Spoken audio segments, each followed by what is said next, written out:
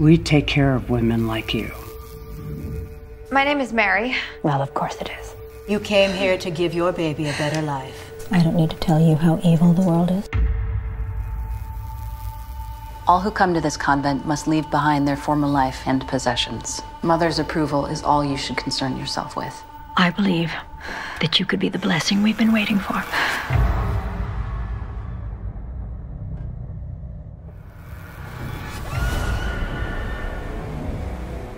What is going on? Mary saw something. A face. My policies are strict, but they are there for a reason. We operate under a strict vow of silence. Keeps us closer to the Lord.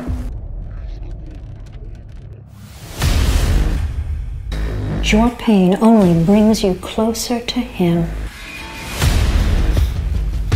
There is no wrong or right in this place.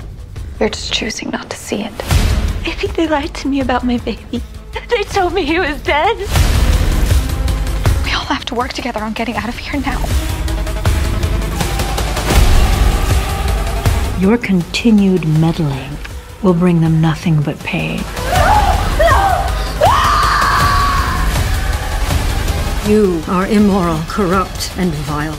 I rename you Agatha.